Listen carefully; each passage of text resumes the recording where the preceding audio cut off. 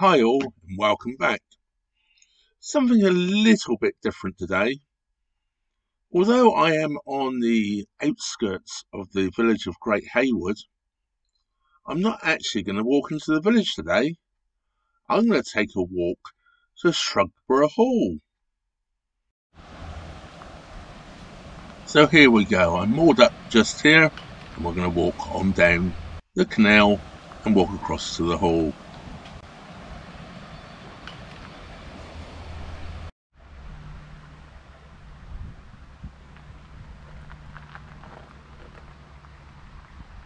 This looks like it's a tea room or cafe over here. It wasn't open when I was here, and I can't see a name of it anywhere on the map.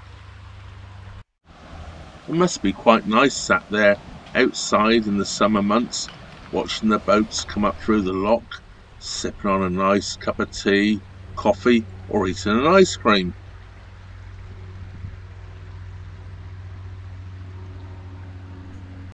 Right, it's time to continue our walk down past the lock, under the bridge, and hang a right towards the hall.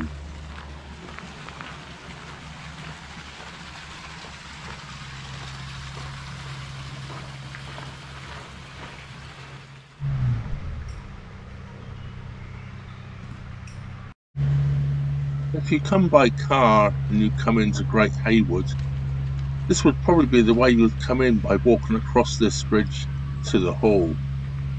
Well, here's a little history about this bridge.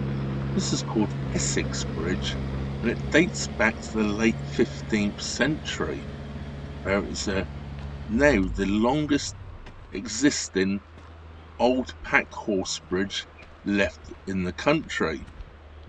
It today consists of 14 spans going across the river Trent here, but originally it's said to have had 40 spans across here.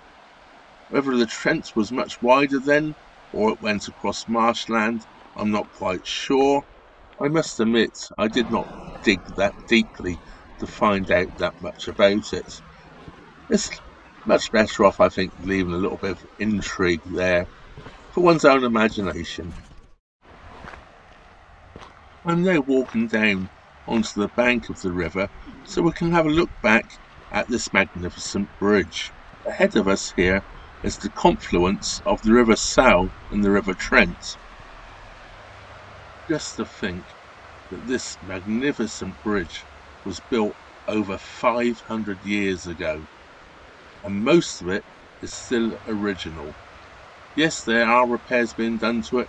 There are repairs being done today when I was here, but at least they're repairing it with proper stone and lime mortar.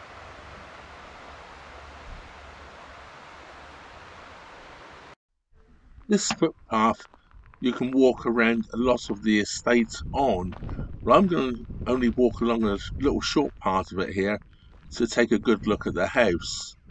There is rain in the forecast, and I want to move the boat this afternoon before I outstay the 48-hour mooring I'm on. This is going to be a very short visit. Hence, I'm not actually going to go into the house, I'm only going to look at it from a distance. If I remember correctly, when I passed the sign on the way in, the hall was opened originally in 1693. So it's just a little short video this week. I hope you enjoyed it. I enjoyed walking here. That just leaves me to say thank you very much to all my Patreon and PayPal supporters, everyone for watching and everybody for subscribing. If you're not already subscribed, please subscribe and don't forget to hit that old bell notification button. Well, I'm walking back now to the boat, back across this beautiful bridge. I really do like this bridge. Well, that just leaves me to say thank you very much for watching. Trevor out.